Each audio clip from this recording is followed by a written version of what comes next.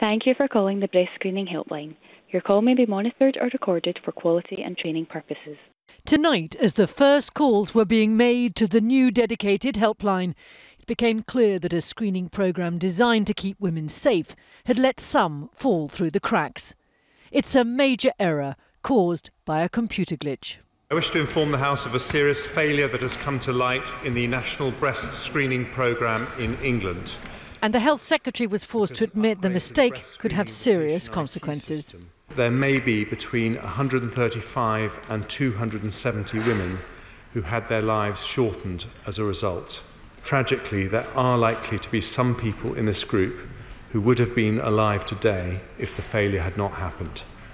Many families will be deeply disturbed by these revelations, not least because there will be some people who receive a letter having had a recent diagnosis of breast cancer.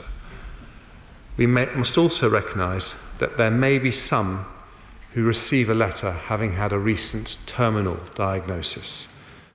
The error occurred between 2009 and January of this year and involves around 450,000 women in England. It affects those who were aged 68 to 71 during that time and who were not offered their final routine screening.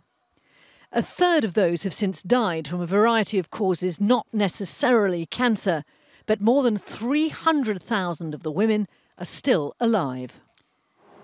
The challenge now is to contact them, offer screening to them and treat any woman who's contracted the disease since they missed their final mammogram. Obviously, we're very sorry, and I want to apologise on behalf of NHS Breast Screening Services. We are writing to the women and we'll obviously do everything we can to support them. The government's announced an independent review to establish what went wrong.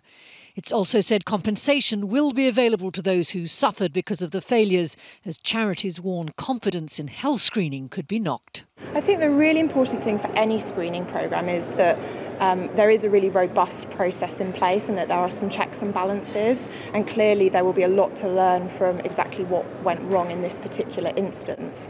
2 million women are screened every year, and it's only a very small number of those who may be at risk.